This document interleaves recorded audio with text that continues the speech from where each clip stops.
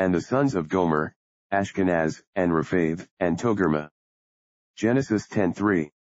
And the sons of Gomer. Who was the first of the sons of Japheth, 3 of whose sons are mentioned, and they are as follow. Ashkenaz, and Rephath, and Togarmah.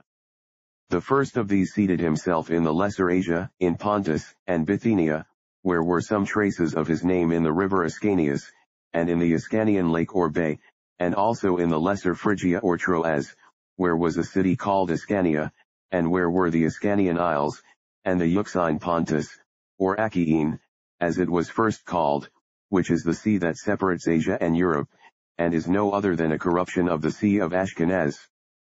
It seems to have been near Armenia, by its being mentioned along with Mini or Armenia, in Jeremiah 51:27. Germany is by the Jews commonly called Ashkenaz. Perhaps some of the posterity of Ashkenaz in Asia might pass into Europe, and Germany might be a colony of them. So Mr. Broughton observes of the sons of Gomer, that they first took their seat in Asia, and then came north and west into Muscovy and Germany. The next son of Gomer was Rephath. Josephus says, that the Rephathians which came from him are the Paphlagonians, a people of Asia Minor, near Pontus, so that he settled near his brother Ashkenaz.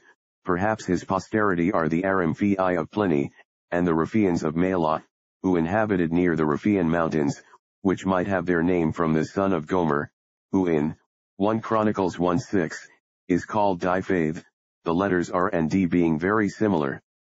His third son is called Togarmah, who had his seat in the north of Judea, see Ezekiel 38:6, his posterity are the Phrygians, according to Josephus, but some place them in Galatia and Cappadocia, and Strabo makes mention of a people called Trogmai, on the borders of Pontus and Cappadocia, and Cicero of the Trogmai or Trogani, who may have their name from hence, for the Greek interpreters always call him Torgama or Thorgana.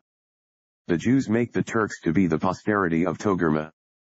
Elias Levita says, there are some that say that Togarmah is the land of Turkey, and Benjamin of Tudela calls a Turkish sultan king of the Togarmans, that is, the Turks, and among the 10 families of Togarmah, which Josephus Ben Gurion speaks of, the Turks are one, and perhaps this notion may not be amiss, since the company of Togarmah is mentioned with Gog, or the Turk, see Gill on Ezekiel 38:6. The Armenians pretend to be the descendants of Togarmah, who, with them, is the son of Tiras, the son of Gomer, by his son Hike, from whom they and their country, from all antiquity, have bore the name of Hike.